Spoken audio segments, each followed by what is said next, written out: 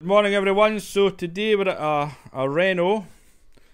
It's a DCI, so it's my friend's car. So his complaint is losing coolant. So what we've decided to do is do a pressure test. So we've got the adapter.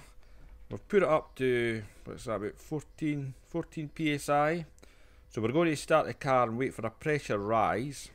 We'll look at that, and then we're going to leave it for 20 minutes and see if we get a pressure drop. So this is a sights kit, quite a comprehensive kit there. I think that's the number there. There's everything you get with it. So it's my friend George's. So there we go. Right, Stuart, go for it, my man.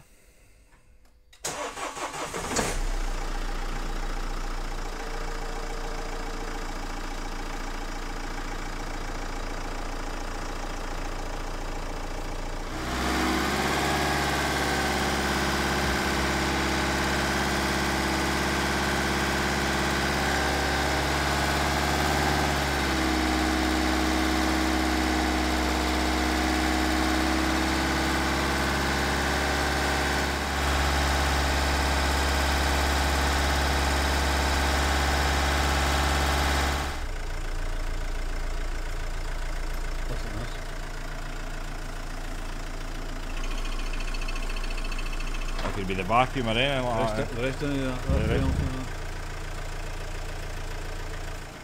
There's the proof. You can see that the coolant is falling. Ah, there we go. It's going down. And our gauge is falling as well. And I think we've seen the exhaust was a wee bit heavy smoke.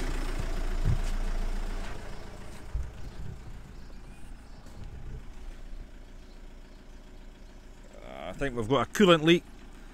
Head gasket job, I think. Hey, what you have your Rev?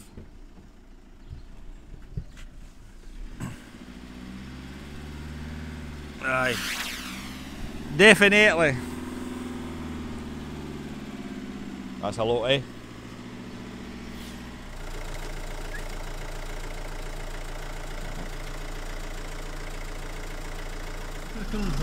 Well, there's a nice sight. Well, it's good and bad. We've got a leak, and Stuart was saying he put a new water pump on it, so it's probably coming for there.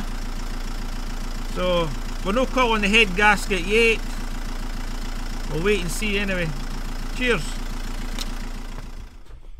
So there's the kit number there. So that worked pretty effective in finding that leak. So the cap that we used for this Renault was cap number 7. You can actually see here it gives you quite a nice chart. I think Renault is all number 7 in this kit, so that's quite good. It's actually better if you put this in laminate, then you would save the day. So the guy who owns the garage, George, he's used this kit for a while, really likes it. Quite an expensive kit, I would think. I'll put a link in the description, but he likes it, it's up to the job. Anyway, there we go. We've got to the bottom of that one quick. It's not leaking the new, but when it's running, it's obviously, Stuart thinks it's coming out the water pump. He changed his timing belt and put a new water pump on it from maybe not a reputable supplier. We'll wait and see. What was the kit called? Can't I remember. Anyway, so I need to go back in there and check that water pump. Easier said than done. You've got to remove quite a lot of gubbins. There we go. Cheers.